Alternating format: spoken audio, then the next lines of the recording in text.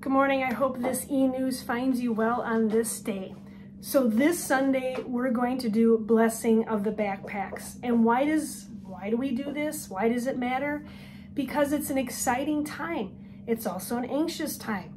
I remember when I was getting ready for school at any age, and the tummy would start to rumble a little bit, and you start thinking about who you're gonna meet and who you're gonna see. And my kids are starting to experience it. They're excited, and yet, oh, they don't want the summer to end. I get it. And it's also time for us as a faith community to be mindful of, let the little children come to me, Jesus says. Let the little children come. For children matter, they're important, they are a part of our community, and it's a way for us to celebrate not only our kids and our youth, but all the generations and the story in which we share together, collectively. It's in this moment, though, that it's a milestone moment. It's a brand new school year.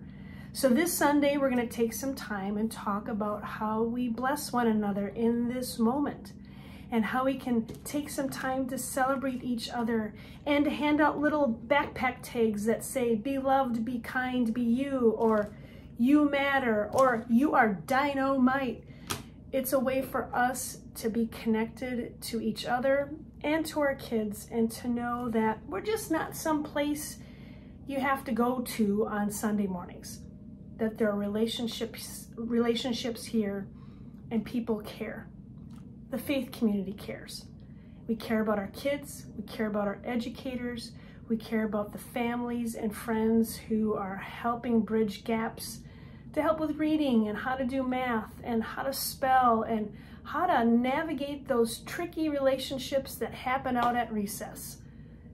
Your church family has been there and are going through it, and we can support one another as we all go through it together.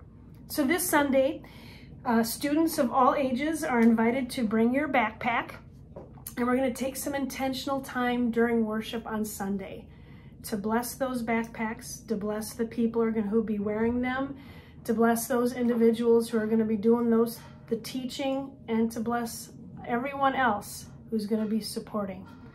My friends, I hope you are able to stay cool on this day. May God's light and love be with you, and know that you matter and you are so very important. And God's light and love be with you, and may God's love be upon you. Hope to see you real soon, my friends.